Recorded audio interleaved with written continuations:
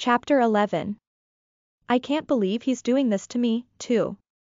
You are listening to the novel at famtv.info.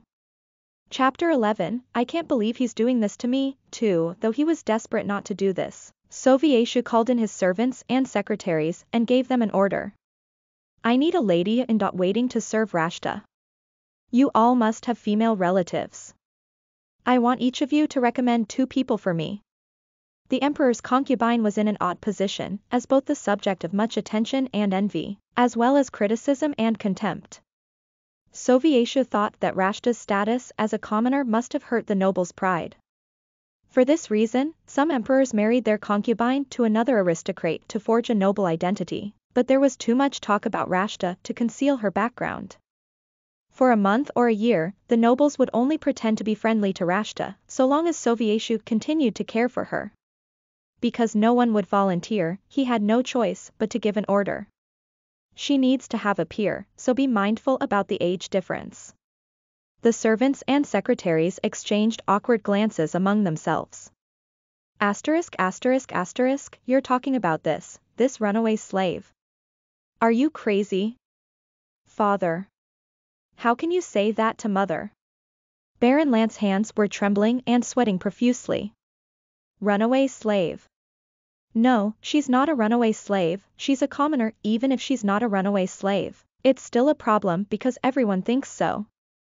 Baroness Lant put her hands on her hips and glared at her husband. You want me to serve a runaway slave? People will laugh at you, and our Jess, as well as me. The Baron Lant is below a slave.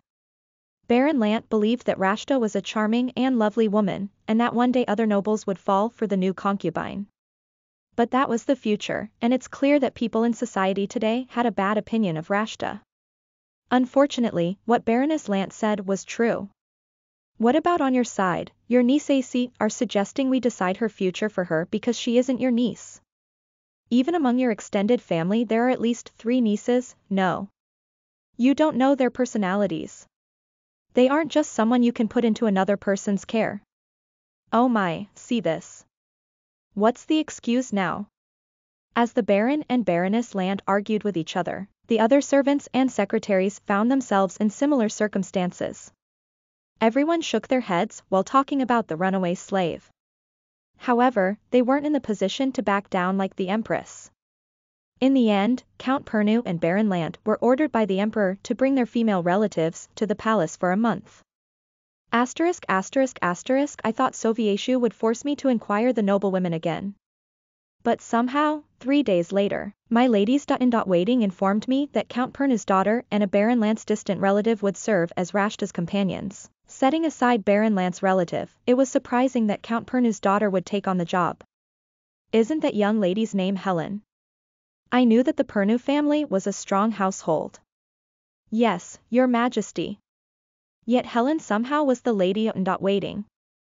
Helen is inquisitive and has a good relationship with her father. Maybe she's here for the Count's sake. I suppose so. I nodded and did not bring it up anymore. Fortunately, a few hours later, I completely forgot about Rashta when I went for a walk and found the handsome bird once again. The ladies in waiting were amazed when the bird flew and hovered before me.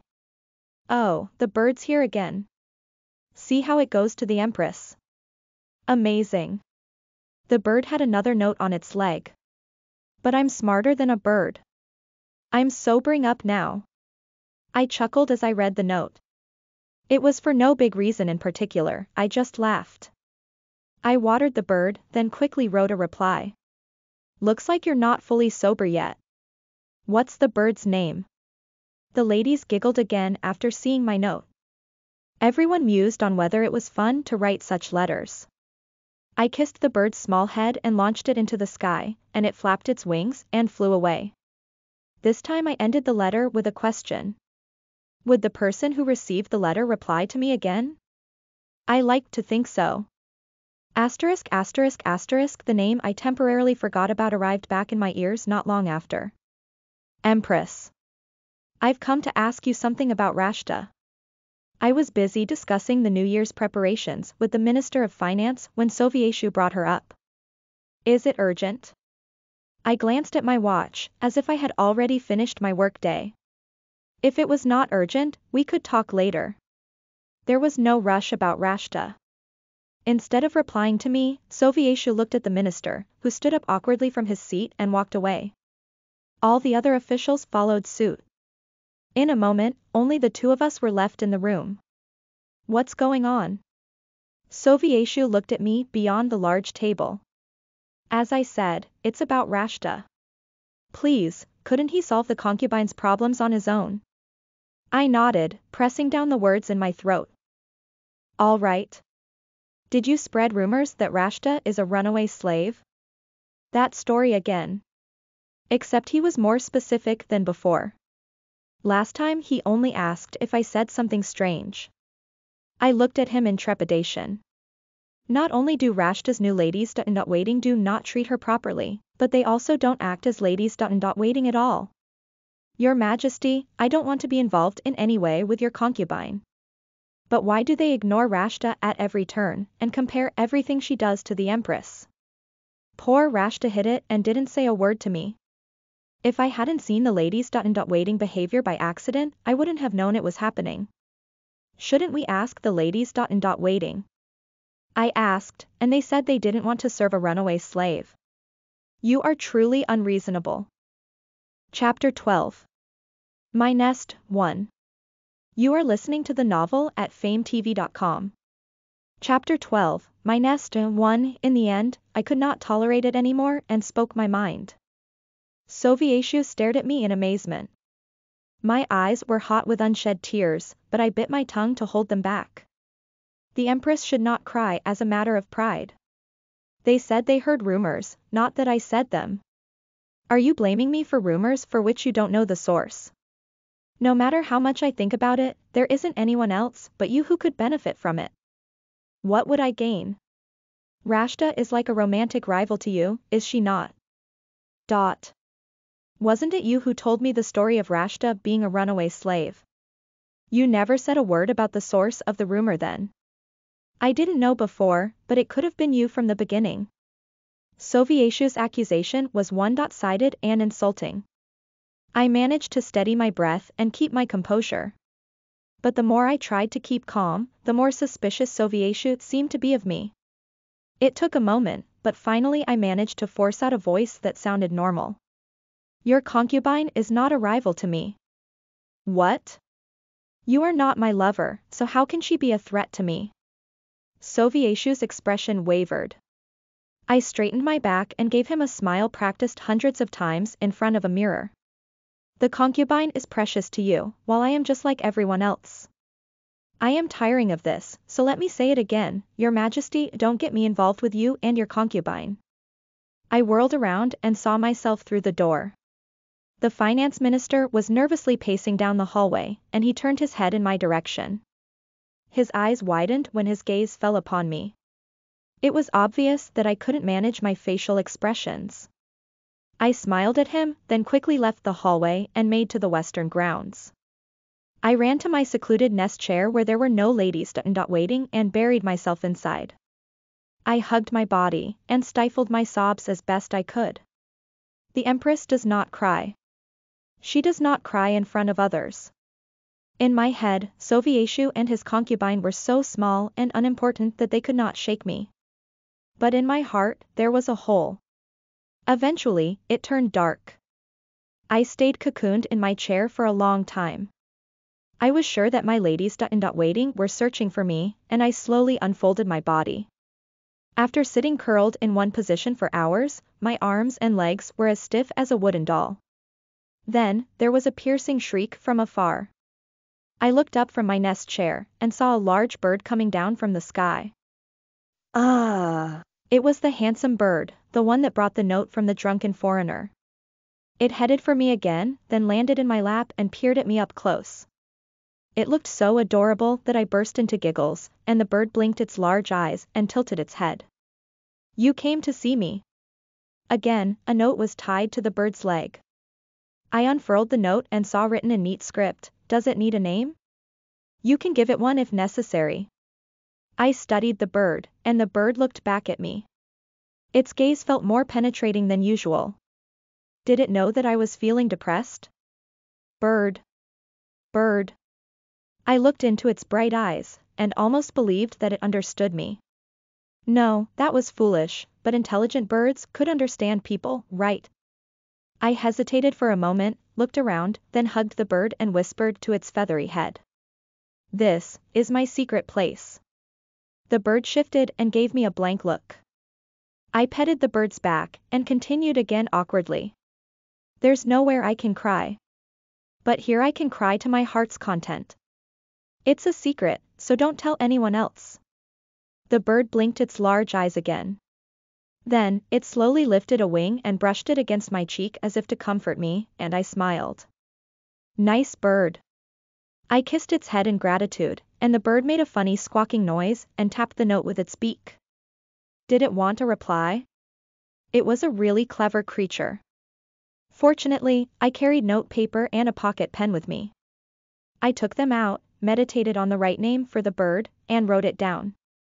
The bird's name is Queen. When I finished the note, I looked up to see the bird staring at my writing as if it could read the letters. The bird tapped the word Queen with a large claw. That's your name. If you could give this to your master. I tied the note to the bird's leg, then gently hugged it again. The Empress. Yes, no matter what happened, I was the Empress. No matter what Sovietius said, the concubine was the concubine and the Empress was the Empress. I pulled out a handkerchief, patted the swollen area around my eyes, and took a breath. Remember what my mother said, I shouldn't get involved with them. People don't expect me to be an empress that is loved by the emperor. My goal in life is not to be loved by the emperor either. I had learned and lived to be the most perfect empress. I was human, and I would be hurt, but I couldn't sink into despair. I already had enough pity for myself. Now I had to get up. I drew my breath, kissed the bird's head again, and let it fly into the sky. The bird seemed unwilling to part with me for a moment and circled once over my head, but it finally turned away and flew far away. I practiced my smile once more, then returned to the palace. The large bird flew straight to a nearby mountain. It skimmed the trees until it found a suitable outcrop, which was already occupied with a flock of birds, and landed there. The appearance of the large bird sent the other smaller birds scattering, and the large bird perched itself on a rock in the open space. Then, incredibly, the bird transformed into a young man. He was handsome, extremely so, and his entire body was finely proportioned and shaped with well-defined muscles. Calling a male a queen. The young man grumbled to himself and scratched his head. A bluebird, which was sitting on a nearby tree, hopped down and also transformed into a man, this time with blue hair. The blue-haired man pulled a red cape from another tree and started to scold the other. What do you mean? You said you were going to scout. You didn't go anywhere else, did you? Oh. No, I've been scouting. For beauties. What are you talking about? I went to the palace. Are you sure? The handsome young man grimaced when the blue-haired man stared at him distrustfully. You don't believe me. The blue-haired man swung the red cape around the young man's shoulders. That will never happen. But please pay attention to your actions, Your Highness. Remember that you are the heir to the Western Kingdom. Chapter 13. My Nest, 2. You are listening to the novel at fametv.info. Chapter 13, My Nest, 2. It seemed that I dropped my handkerchief when I pulled out my pen yesterday. I searched all over my room, but I couldn't find the handkerchief I usually carried with me. I went to work as usual at the Central Palace, then headed to the Western Garden during lunch. It's all right. The Empress won't be here at this time. Does the Empress really own the entire palace? Only the Empress' bedroom is hers. The Empress often visits here too, so why not Miss Rashta as well? I heard laughter and conversation as I approached my nest chair, and I stopped right before the bushes to observe what was happening. Rasta was sitting in my nest chair while a maidservant pushed it like a swing. The other maid had brought a table and was even cutting fruit. Hot anger seared through my chest. Did the concubine still not know that the Western Palace was the domain of the Empress? No, she must know if she was avoiding me. I could barely tolerate the fact that someone I didn't like was enjoying themselves in my chair. Well, the Empress would never come to such a small place. If Rashta doesn't sit in it, the chair will be lonely, right? Miss Rashta, you adorable little thing. You are so different from the other young ladies.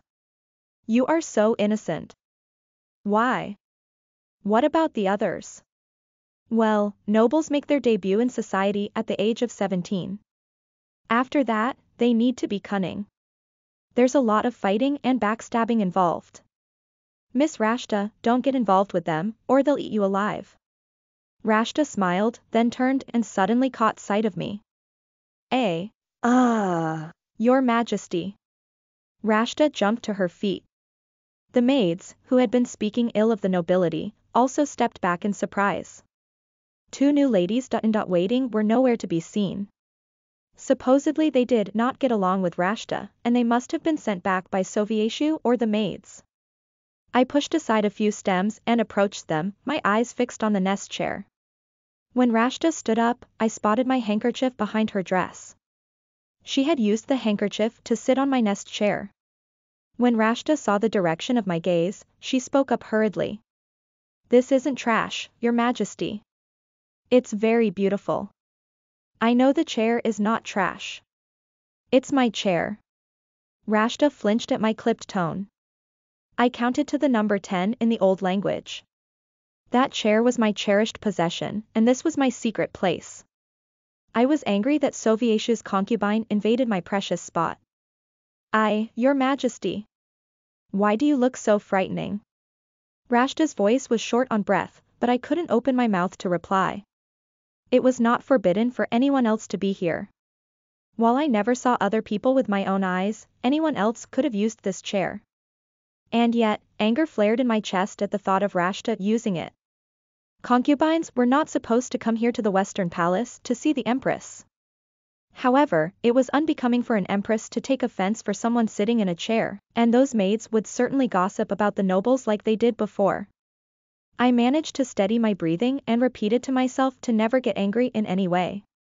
Your Majesty, the handkerchief you are sitting on is mine, too. As I managed to force my anger down, Rashta turned back quickly in surprise. The maids glanced at each other and bowed their heads. I'm sorry, Your Majesty. Rashta didn't know. It was just by the chair, you did it without knowing. But don't come to the West Palace anymore. It's not good that we see each other. But Rashta wants to be friends with Her Majesty. Rashta was in tears, and the maids looked on in pity. They probably already thought I was a mean woman who was offended over a chair or handkerchief.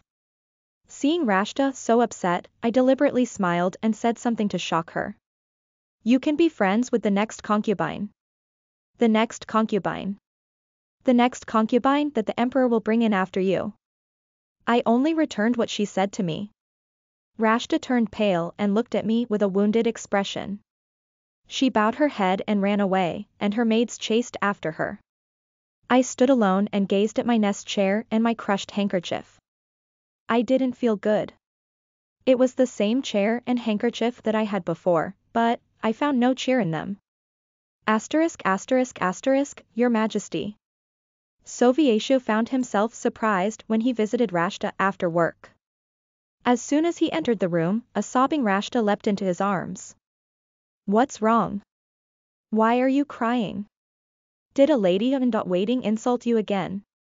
Your Majesty, when you get tired of Rashta, will you bring another woman as your concubine? What? Who said that? He stared at her dumbfounded, and she cried out, the Empress. The Empress. Sovieshu frowned as if he found it difficult to believe. Why would the Empress suddenly say that to you? No, where did you meet her? There is an abandoned chair in the West Palace garden. No one was using it, so Rashta was playing there. Did you go to the West Palace again? I went when the Empress wasn't there. And it was at the secluded garden, not near the building, Your Majesty.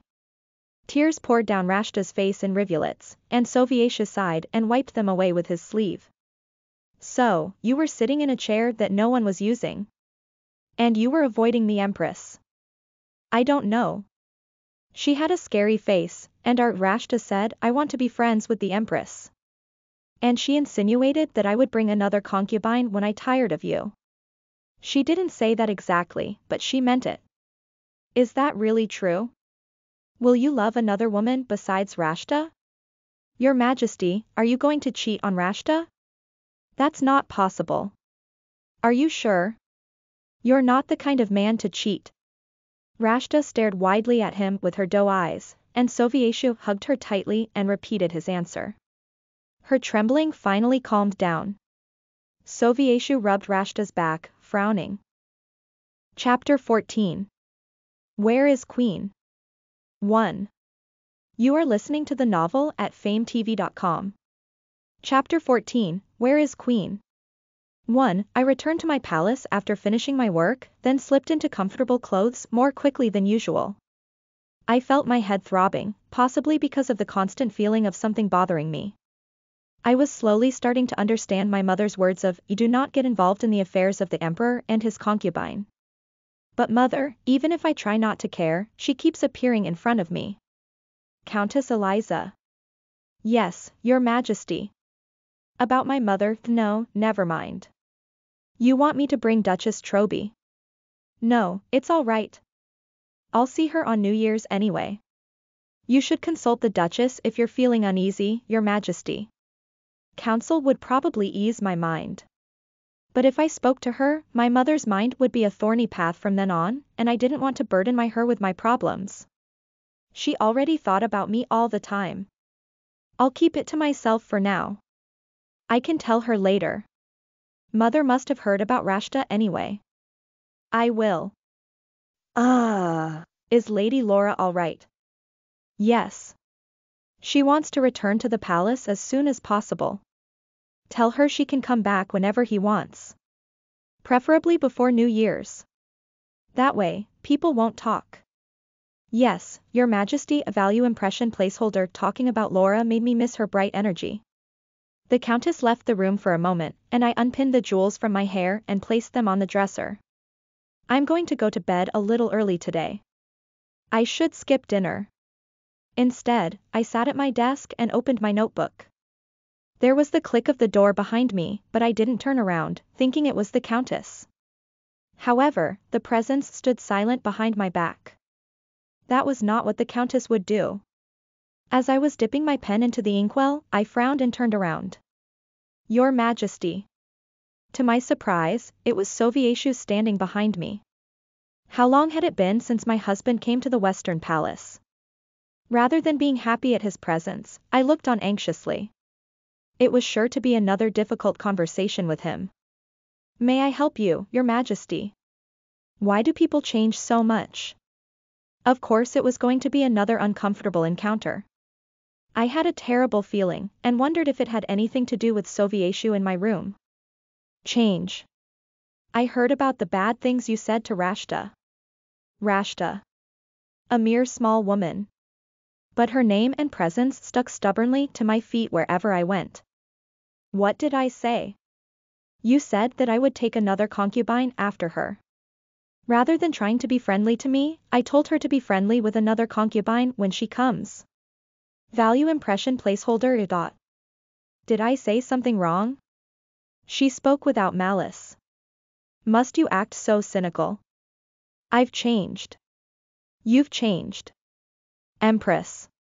How many times do I have to repeat that I don't want to get involved with you and your concubine? Yet it does not stop me from hearing about her. If you and Miss Rashta left me be, I wouldn't be so cynical. I had to come because it was necessary. If you hadn't said those things to Rashta, I wouldn't have come here.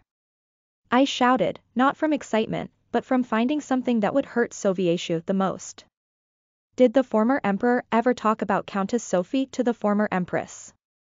Sovieshu paled when I brought up the subject of the former emperor's favored lover. I didn't know you were such a gossiper. He gestured his arms around the room. This room is full of beautiful furniture, and you can buy anything you want.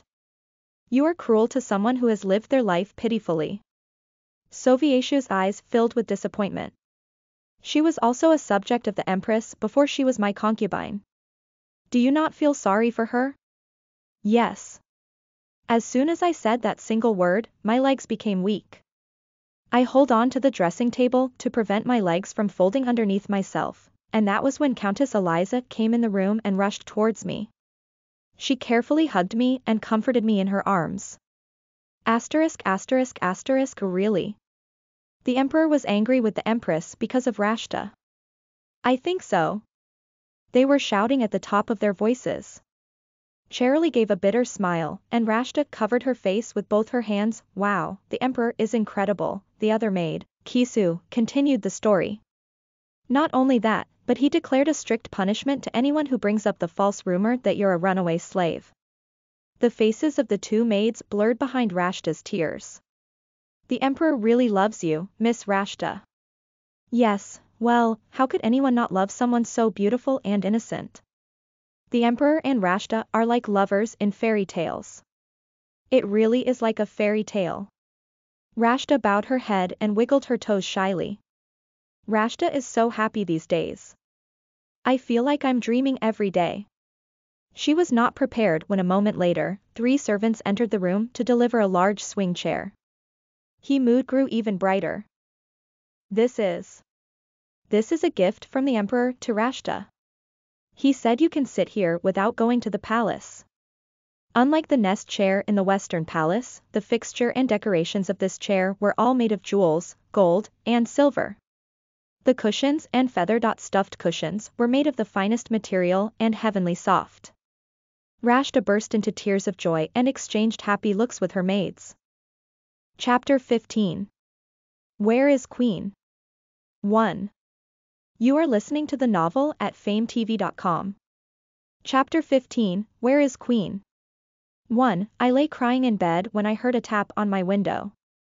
I looked up dully, and to my surprise, I saw the handsome bird hovering outside. I hesitated before opening the window, and the bird hopped onto my bed, picked its wings, and stared at me. You arrived quickly this time. I wiped away my tears, and the bird peered at me with its large eyes, like it had seen me crying. It was such a clever bird. Is your master near? The bird nodded as if it understood my words. I lifted the bird and placed it on my lap, and it froze for a moment and blinked rapidly. I brushed its head, then pulled the note from its leg. The bird will be named Queen, but keep in mind that he is a male. It was a short but efficient sentence again. The heaviness in my mind lifted, and I smiled at the words of this stranger who I had neither face nor name for. You're a boy. The bird flapped his wings as if miffed by my ignorance, but in my defense, I didn't know the difference between the males and females of this species. I patted his head again, then went to my desk, and the bird followed. I took out a sheet of paper and wrote a reply. I didn't know he was male. An unexpected surprise. I rolled up the note and tied it to the bird's leg, then glanced at the calendar. The New Year's celebrations were just around the corner. Some of the guests would start arriving early tomorrow at the palace. The owner of the bird was already nearby. Would they come tomorrow? The next morning, the Lord and Lady of the Lux region arrived, as well as other distinguished guests from the neighboring countries. The guests' reception were divided for either me, Sovietshu, or the foreign minister. Most of the time, they went to Sovietshu. Your Majesty. Your Majesty. There is an arrival from the Western Kingdom. If it's the Western Kingdom, yes, I believe it's Prince Heinle. The prince was one of the few guests I had to personally greet. I nodded and stood up, and the officials supervising the guest list followed suit. I gestured to them to sit down, then walked towards a large mirror, arranged my dress, and went to the reception room. Prince Heinle was the younger brother of the King of the West, and the second son of their father. However, Heinle was the heir to the throne as the king had no children, despite already having a queen and 3 official concubines. Rumors abounded that because of the king's infertility and poor physical condition these days, Prince Heinle would likely inherit the throne. In spite of that, the Western Kingdom was already similar in size and power to the Eastern Empire. Of course, I would go and welcome the special guest myself. I entered the White Rose room, and when I looked at the delegation I stopped breathing when I saw the man at the head. I had often heard rumors about this man's beautiful appearance.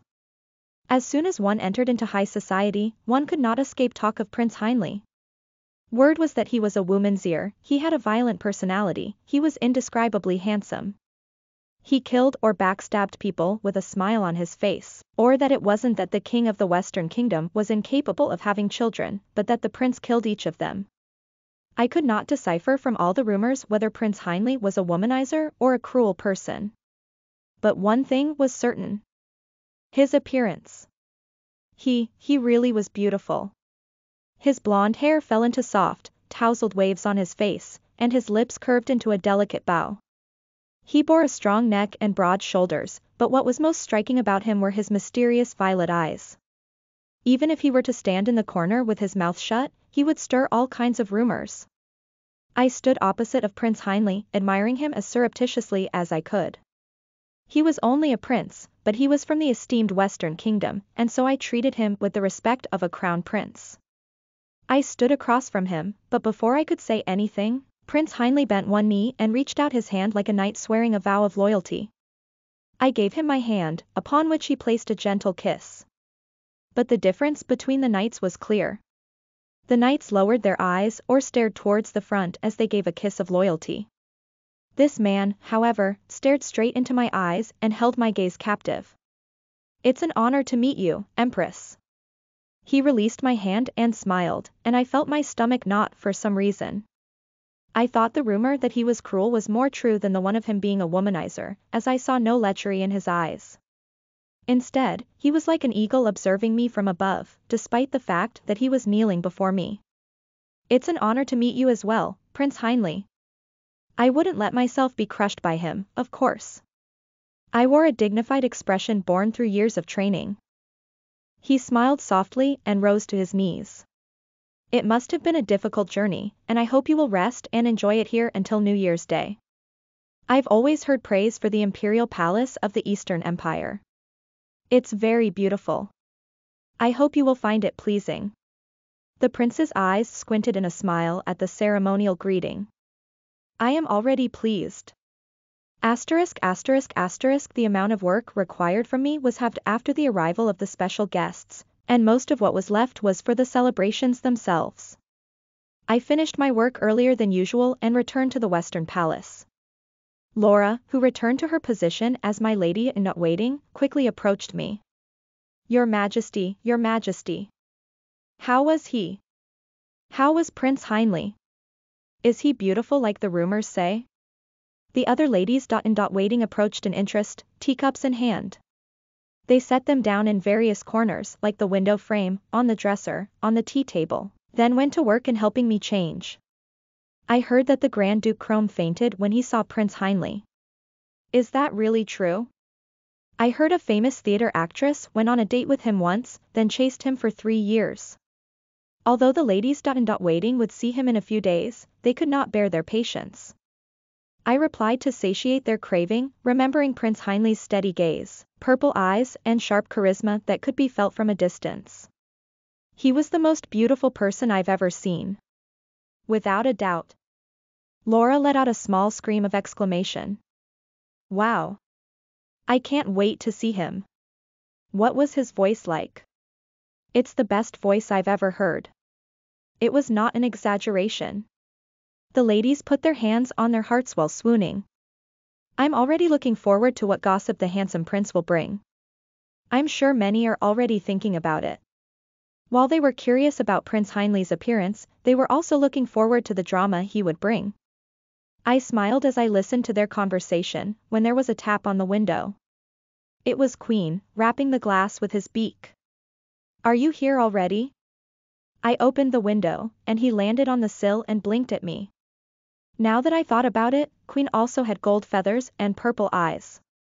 It was hard to imagine that he could survive in the wild with such conspicuous colors. Suddenly, I worried if it was all right to use a bird like this as a messenger. Queen held out his foot as if he wanted me to read the note as soon as possible. I opened the note and sat at my desk, while the ladies-in-waiting occupied themselves in feeding Queen. The handwriting was familiar, the message playful. I arrived at the Imperial Palace. Do you know who I am?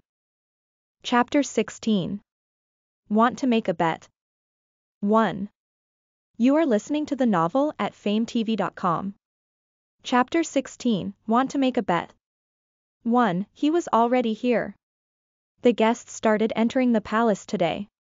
I mentally filed through all the arrivals. It was difficult to pinpoint one person from the abundance of guests. There were Grand Duke Chrome and his wife, the Grand Duke Liltiang, the Chancellor and his family from the Northern Kingdom, the children of Duchess Cranthea from Samino, Prince Heinley from the Western Kingdom, Emperor Sirim of Blue Bohemian.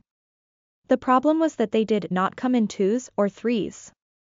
Just from the Grand Duke and his wife, there were also the knights, the servants, and escorts, and then multiply that number by several times to account for the other guests.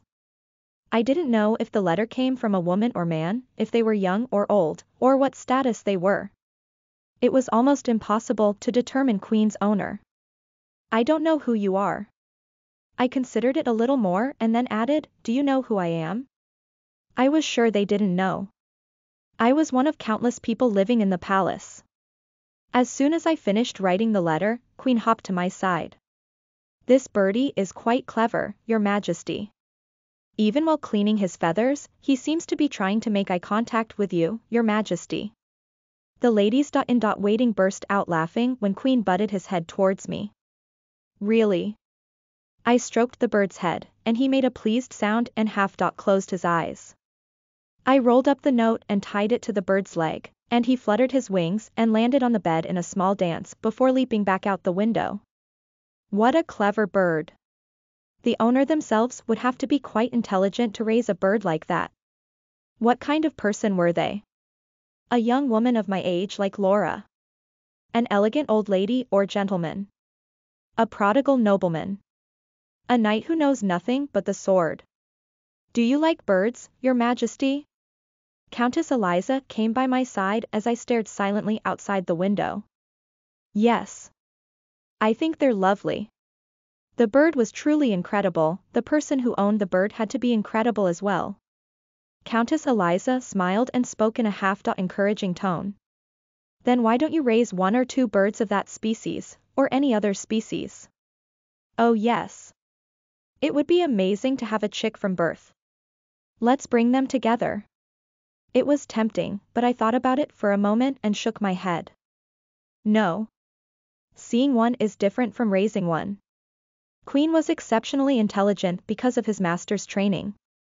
It was unclear whether I liked birds, or just Queen himself. If I had an animal, I would make sure I would commit to it before raising it. I haven't seen Viscountess Verdi since yesterday. She had to rush back to her estate. Troubles again. The ladies in waiting glanced at each other. Unlike the rest of them, Viscountess Verdi had no mansion in the capital, and she frequently returned to her estate due to family matters. The problem was that most of the family matters was often unenjoyable news. I heard the son was gambling abroad. And the Viscount was with a married commoner woman, and the woman's husband sued. Many aristocrats were like this. Viscountess Verdi's son had a gambling problem and the husband had a woman problem. Yes, Viscountess Verdi was certainly burdened with hardship. I was worried, but I couldn't interfere without her asking me. My consideration would touch her pride. And even if she asks for help, it's not something that I could resolve. Everyone has problems. I sighed and reached out to close the open window. The next day, more guests arrived at the palace, starting with the arrival of the Princess of the Southern Kingdom early in the morning. The time passed quickly as I exchanged greetings with her and her security was cleared. Maybe it was because of the rain, but today felt particularly hectic. It wasn't until I retired to my room in the evening that I found Queen sitting on the window frame, pining pitifully as he waited for me. I opened the window, and he crept into the room, soaking wet and shuddering. My goodness. Your master sent you in that rain. You're shaking. I'm sure you have a message. With my tongue in my cheek in concentration, I wrapped a soft towel around his body and gently dried his feathers. Queen hesitated for a moment, but soon started dozing in my hands. I rubbed him with the towel until he was completely dry, and carefully pulled the note from his leg. The handwriting was smudged by the rain, but this was what it said. Then shall we make a bet? The one who finds the other wins. What was it that I wrote before? I asked the sender who they were. They wanted to make a bet. I went to the desk and wrote a reply. What would you bet on? After I finished, I looked at Queen and back out the window again. The rain was still lashing heavily against the glass, and had been going on for hours. If I sent him out now, wouldn't he catch a cold? Queen was staring at me instead of playing with the towel. I put down my pen, and he tilted his head and flew over to the desk. He seemed to scan the contents of the note, then extended his leg, as if he wanted me to tie the note. No. It's raining now. If I send you now, you will catch a cold. The bird hesitated as if it really understood me, and I drew him in my arms and patted its head. You can sleep with me today. You can go when the rain stops. Come to think of it, he was a male bird. Did a bird consider a human's gender? Why was he suddenly frozen? I took a bath, then slipped into a gown, and when I returned to my room I found Queen lying on my bed. I was going to make a separate cushion for him to sleep next to me, but he was flat on his back. Could a bird sleep on its back like that? Cute. When I got closer, I marveled even more when I saw that he breathed with his beak slightly parted. He didn't wake up even after I touched him lightly, so I lay myself on the bed next to him. I kept still, feeling a warmth by my shoulders. Maybe because Queen's body temperature was high even though he was a little far away. As I stared at him in wonder, Queen opened his eyes. When I saw the purple of his irises, I was somehow reminded of Prince Heinlein. Come to think of it, the prince also had eyes like an eagle. I reached out and swept the bird's cheek, and his sharply gleaming eyes soon slid close again. You're so pretty, Queen. I spoke in a soft whisper, and the bird stretched its body from wingtip to feet, then covered my arm with its wing. Good night, Queen. Chapter 17. Want to make a bet? 2. You are listening to the novel at fametv.info. Chapter 17. Want to make a bet? 2. I woke the next day and saw Queen was gone. The window was slightly ajar, as if he had let itself out. What a smart bird. Even more impressively, he remembered to take the note from my desk. Countess Eliza. Did you clear the paper from my desk? I asked Countess Eliza just in case. No, Your Majesty. Is it gone? Yes, I think Queen must have taken it. Countess Eliza was also impressed with my story. I thought about the bet as I made my way to the central palace. Queen was quite intelligent, so his owner had to be as well. Perhaps it was Emperor Sirim from Blue Bohemian. I heard he was quite smart. Moreover, as Blue Bohemian was a maritime country, it used messenger birds the most compared to other countries. Your face looks brighter, Your Majesty. Is that so? Yes. I've been worried about your dark moods, but I'm glad the New Year's celebrations seem to cheer you, Your Majesty. I see, more precisely, it was Queen's presence that lifted my mood, but if it weren't for New Year's, he never would have come to me. Countess Eliza was right in the end. I worked on my papers with a smile, and as soon as it was lunchtime, I returned to the Western Palace.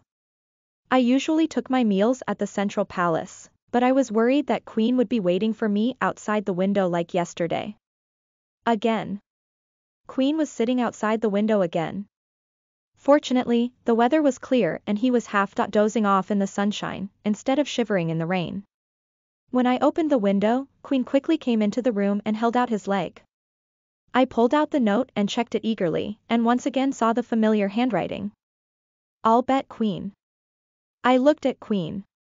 The bird blinked his large eyes and tilted his head, oblivious to the contents of the letter. Goo. Your master wants to offer you, Queen. As soon as I spoke, Queen jumped and flapped his wings. I pulled Queen into my arms and placed him in my lap, and looked down at his magnificent golden plumage. I wanted to have Queen. I have never seen such a cute, smart and lovely bird before. But, no matter what anyone else said, it was best if he stayed with his master. It would be heartbreaking if I won the bet and Queen was let go. No, that was not the best way to describe it. Queen would be abandoned by his master. I was not so happy with the competition either. I was curious of course, but worry stopped me. The reason Queen's owner and I could send messages to each other was because we were strangers. Would we be able to talk in this familiar way even after we have discovered each other's identity?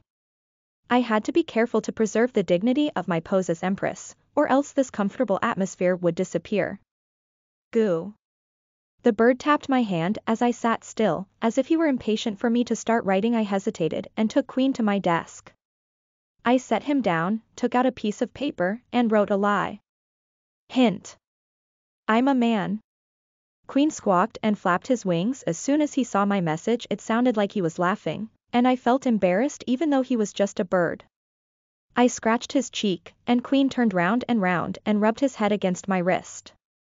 Do you think it's fun to lie to your master? Goo. I was glad he was having fun. I felt sorry for Queen's master, but they won't find me if I wrote this lie. That way, we wouldn't be able to find each other, and we could remain faceless friends like now. You like this too, don't you, Queen? Asterisk asterisk asterisk. It was the day before the New Year's celebrations officially began. I greeted the last-minute arrivals, and checked on the New Year's proceedings and the special banquet for the last day. I went to the Western Palace again during lunch hour to see if Queen was there today, but the effort was fruitless. Instead, Viscountess Verdi, who had been away for several days, returned. She still looked quite pale and distressed, but she greeted me. If it's no trouble to you, Your Majesty, it's all right. Tell me. Can I borrow some money? The red-faced Viscountess Verdi could not even explain the reason she needed it. About 5,000 krongs, the other ladies not waiting, and I knew though, however. Perhaps it was for her son or husband. Though Viscountess had hurried back to her estate, she could not pull her family out of the mire. I promised to lend her the money without prying any further, and she repeatedly said she would pay me back and left the room shame-faced. I'd rather get divorced. Laura was unmarried, and didn't have much sympathy towards Viscountess Verdi. That's as good as throwing away the Lux army. Countess Eliza was patient in explaining this to Laura, but the young lady still didn't seem to understand. But even if she went through divorce, wouldn't her child be considered illegitimate? While it won't happen immediately, there is the possibility that he'll lose the right to inheritance. That's why she's enduring, Laura. So what? If a troublemaker like him becomes heir, he'll only end up sucking his family dry. Hush, Laura. Countess Eliza glared at Laura and she pouted her lips. I'm only worried. Asterisk asterisk asterisk. Viscountess Verdi returned to her estate again, but not everyone could eat comfortably. As soon as I finished my lunch, I quickly returned to the central palace. Near the end of my workday, something happened as I was taking a break. Your Majesty. One of the knights came inside my office and gave me an unexpected report. Prince Heinley wants to see you. Prince Heinley. Why him? I went outside and found him looking at a mural with his back to me. Your Majesty. I approached him, and he turned his head and bowed like a knight again. I hope I am not too rude. Not at all. What can I do for you? I was told you would be finished with work around this time. Are you still busy? Did he find out my working hours? He was right though, and I replied that I was almost done, and he grinned. That's great. If you don't mind, could you show me the palace? I'd like to look around, but it's so enormous that I'm afraid I'll get lost. Then my lady waiting you. I was about to give him one of my ladies waiting, but he interrupted me in a low voice. I wish for the Queen to do it. Chapter 18. Curiosity 1. You are listening to the novel at fametv.info. Chapter 18. Curiosity 1. His voice was soft and sweet, but there was a note of self-important pride in it. And he had called me Queen. He was not the only foreigner to do so, but the word felt strange as I had been sending messages with Queen the bird. Did that mean Prince Heinley was Queen's owner? Did he think I was his letter acquaintance? I had a moment of suspicion, but soon dismissed it. It didn't matter if he wrote those letters. I had no intention of meeting Queen's owner in real life. The knight standing next to me frowned as if offended. He seemed to think that it was rude for the prince to ask me to guide him around the palace. All right. Nevertheless, there was no knowing when his country would surpass the Eastern Empire. I would not stir up unnecessary trouble with a prince who might succeed to the throne in the future. After a moment's thought, the proud attitude on the Prince Heinlei's face vanished, replaced with an innocent smile as he offered his arm to me. I took it, and contrary to his beautiful and fine appearance, his arm felt densely muscled. I let go of it in surprise, and he looked at me curiously. What is it? Nothing. I couldn't very well say that he was more solid than I expected, so I quickly looked away. Have you ever been to the Silver Garden?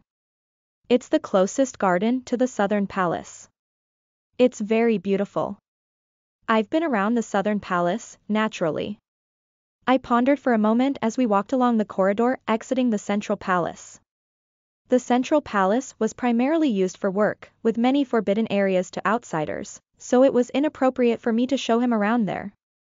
The Southern Palace was used to house the foreign guests, and he must have toured around the area.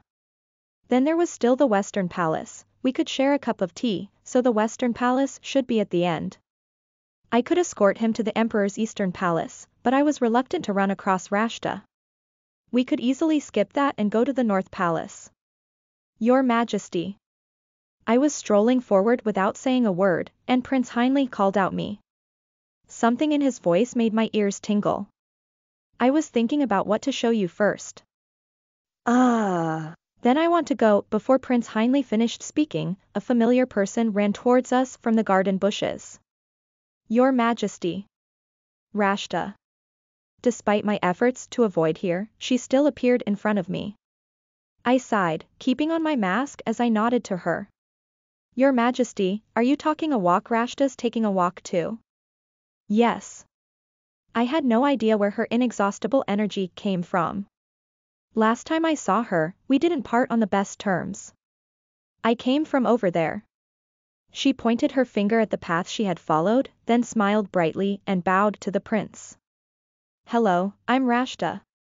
I thought the prince would be offended by this unnoble greeting, but he smiled unexpectedly and copied Rashta's mannerism. Hello, I'm Heinlei. Rashta's giggle was like a silver bell. You're funny. Your Majesty, who is this? I've never seen him before. Heinlei introduced himself before I could. I'm Prince Heinlei from the Western Kingdom. Wow. Prince. Rashta covered her mouth with her hands, then squealed in excitement. Rashta has never seen a prince. Is that so? You really look like a prince. From a fairy tale book. Goodness. You flatter me, Rashta. A pink flush rose on Rashta's cheeks. Are you two taking a walk together? I asked the Empress to show me around. This place is wonderful, isn't it? There are a lot of places to see. I haven't seen everything, but so far, it's been incredible. Unlike the nobles who were embarrassed by Rashta's speech or behavior when they first met her, Prince Heinlei carried on easily with her. Rashta asked if Prince Heinlei was feeling comfortable, then posed him another question with a beaming smile. Well, Prince Heinlei, do you want me to guide you? Prince Heinlei's eyebrows lifted. Lady Rashta. Rashta has been exploring the entire palace lately. There's no place I don't know. Rashta glanced and added kindly, Her Majesty is busy, so Rashta will do it for you. Thank you, Lady Rashta. But that's all right. The Empress is a great guide. I hadn't even shown him anything yet. Prince Heinlei glanced at me apologetically. Then Rashta will go with you. It would be more fun if the three of us took a walk together. Rashta attached herself to Prince Heinlei's side, and he returned a soft smile. If he allowed Rashta to accompany us, I would simply leave. I thought through the words that would give me a reasonable excuse. Busy. No, I said I was not busy.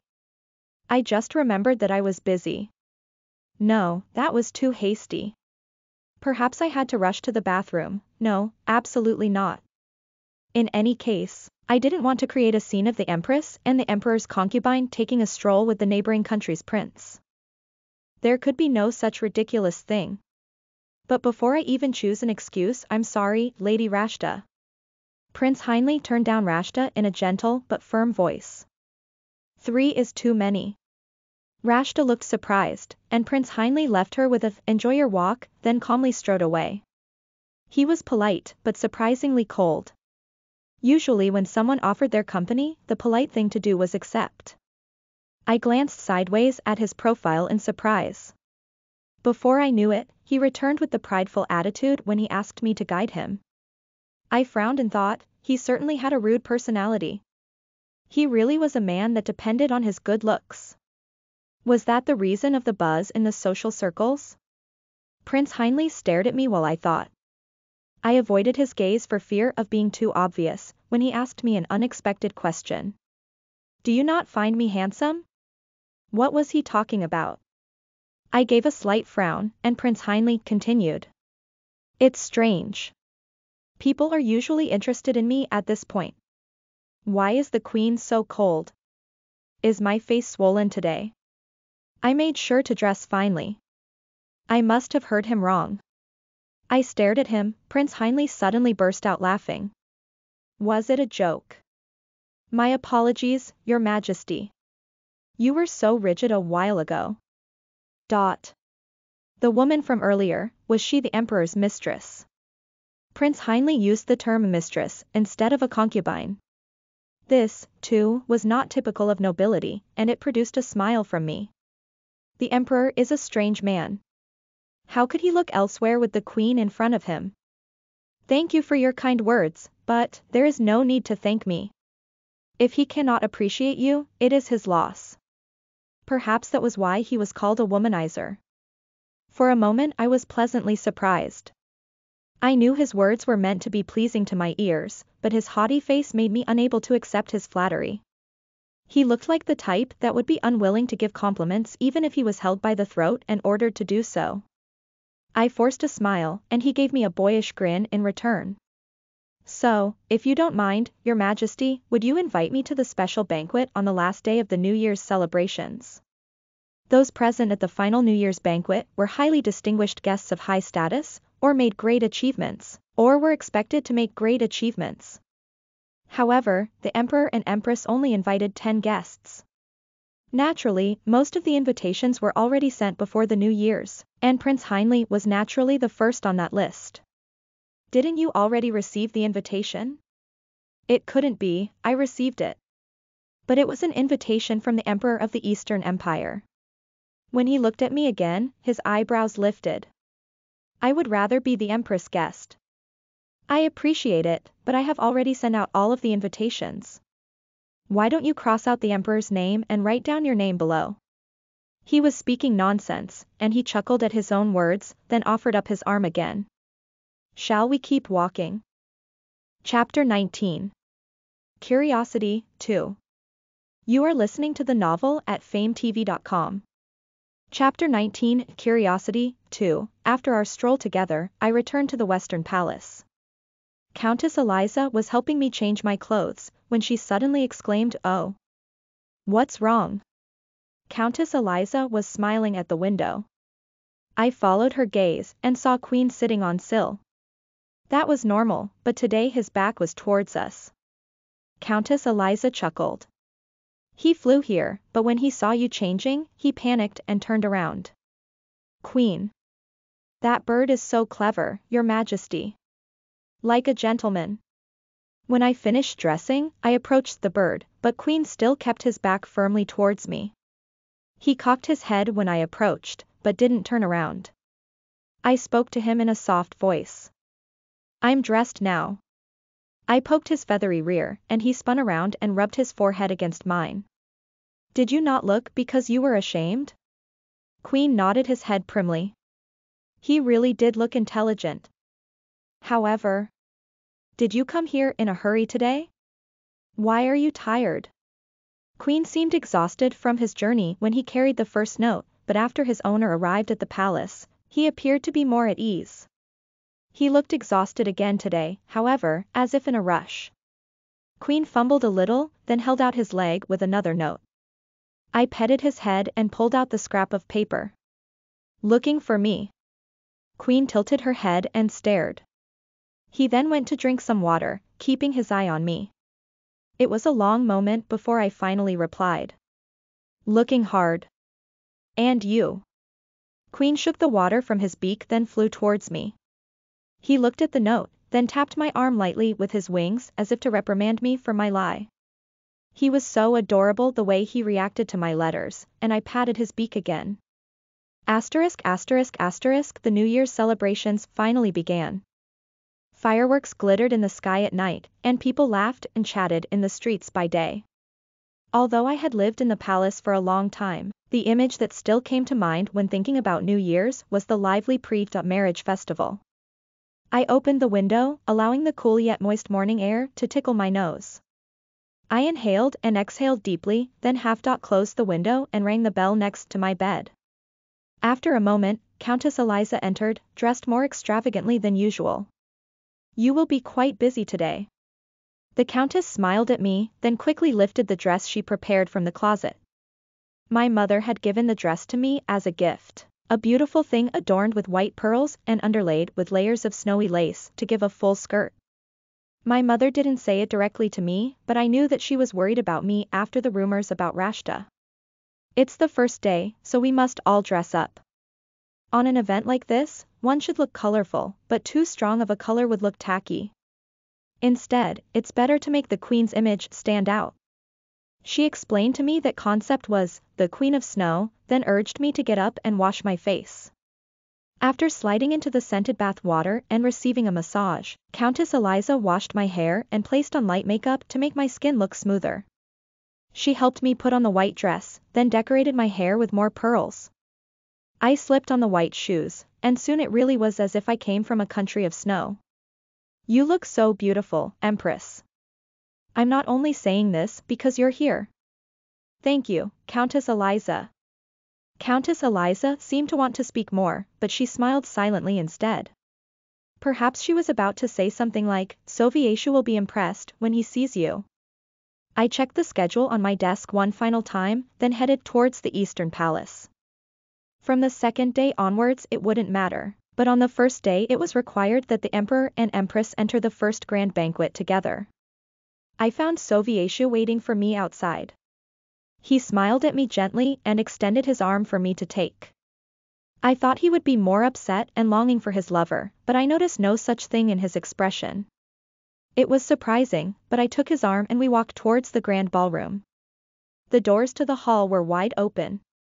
Four guards, dressed in splendid imperial uniforms than usual, stood on each side of the door, and one rapped on the door when they saw Sovieshu and I.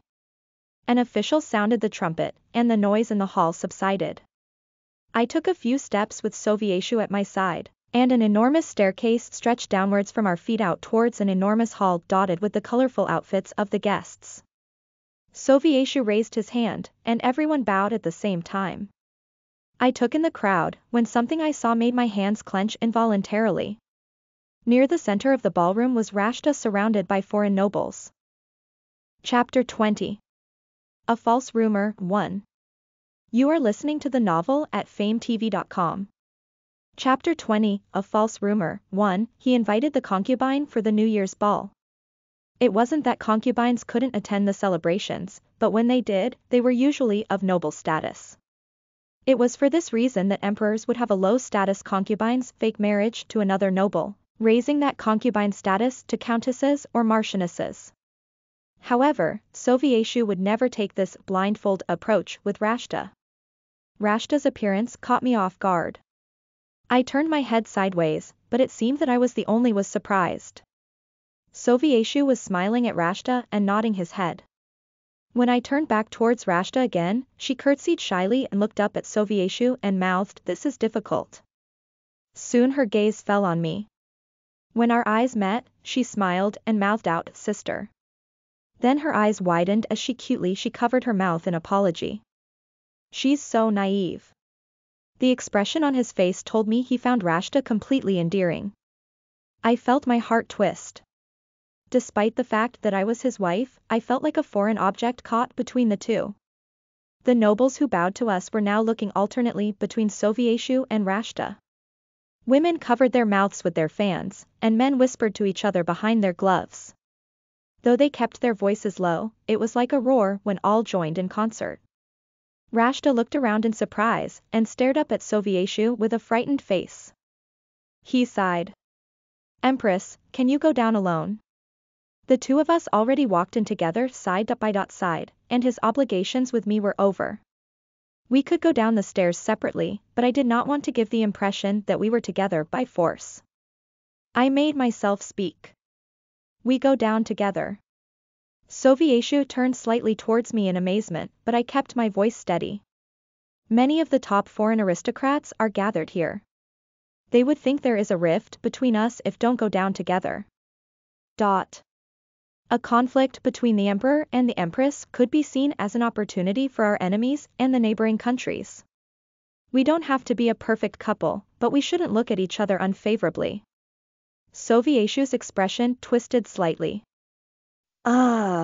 Yes, I suppose so. Rather than taking to heart what I said, he seemed to accept it as an excuse. He gave a regretful smile and reached out to me. Then let's go down together. As he escorted me down the stairs, he nodded towards the crowd and before stopping at a suitable area on the floor. He smiled and lowered his arm. Is this enough? Yes. With his duty done, Sovieshu made towards Rashta without looking back. I stood alone and watched him. The foreign nobles surrounding Rashta welcomed the emperor with a smile and stepped back to make room for him. Rashta quickly nestled herself by Sovieshu's side. So that was what a loving partnership looked like. I wrenched my gaze away.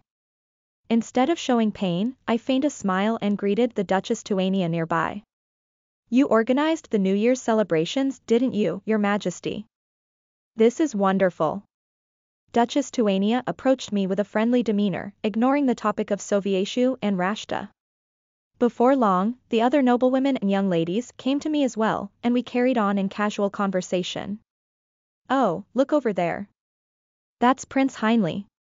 Rumors say that he is a womanizer. He has such a beautiful face. I hear that he mixes with dangerous pirates. Because the noblewomen avoided the topic of Rashta, the conversation turned to Prince Heinle instead. Since there are more rumors wherever he goes, he must be seeing someone now, right? What partner would deal with that fire of a person? Prince Heinle is single, maybe there isn't one. Well, he is the future king of the Western Kingdom, so it may be beneficial to marry a woman from our Eastern Empire. But he seems quiet for someone who has so many rumors about him. I listened to them talk about the mysterious prince, and took a glass of champagne from a passing servant. It had only a little alcohol, almost like water. I tipped the drink up to my lips, lifting my head. Through the glass I saw the distorted figure of a man. It was Prince Heinle, staring in my direction. I lowered my head and pulled the vessel away from my lips. I thought it was by chance that he was looking at me, but when our eyes met he didn't turn away his gaze. Instead, he lifted his own glass to toast me, then took a drink. He tilted his head, revealing a smooth jawline. A foreign nobleman then caught his attention, and I quickly took my eyes off him. It was then even the most aloof empress cannot help but look at that face. There was a laughing voice from somewhere. My heart pounded, and I turned my head in the direction of the voice. The seats by the wall were occupied with many foreigners and natives. There were too many people for me to know who said it, but I immediately knew who it was. A group of people were holding on to their stomachs as they howled in laughter. It was hard for me to hear, but the person with that voice said something again, and the laughter grew louder. Some of the giggling nobles glanced sideways at me and caught my gaze, and they quickly poked each other in the ribs to signal quiet. Their reaction convinced me of the certainty of my story. They thought I was deaf to what they were saying, but I was not far away. Your Majesty, did you really give her a gift? A lady had been lingering nearby, as if she had been waiting to ask me a question. A gift. My voice came out sharp without me intending it. The lady blushed and apologized, but what I wanted was not an apology. I don't understand what you mean, but I'm not angry. Tell me, what do you mean, a gift? I forced my voice to sound normal, and the lady opened her mouth apprehensively. The foreign guests don't know the rumors about that woman. What they say is that she is the first concubine that the emperor has accepted, and you had given her all kinds of gifts. I already knew the first part. But how did I suddenly give her gifts? Then a foreigner asked me, it's all right. Tell me. A foreigner asked that woman if she was all right with being in a love triangle involved with your majesty, and she said yes. She said that both the emperor and empress loved her greatly. That woman said that immediately after she became a concubine, the empress even sent her all kinds of precious gifts to welcome her. Communication with foreigners was recent. Moreover, most of the other ladies around looked surprised, as if the gossip was not a familiar topic that spread around society.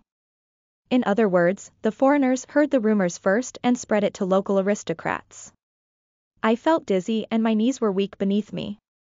People were laughing at me for sending gifts to my husband's lover to gain his attention. The pride that I had mustered swiftly collapsed like a sandcastle because of a single false rumor. No matter how much I tried to distance myself from Sovietshu and Rashta, I was buried.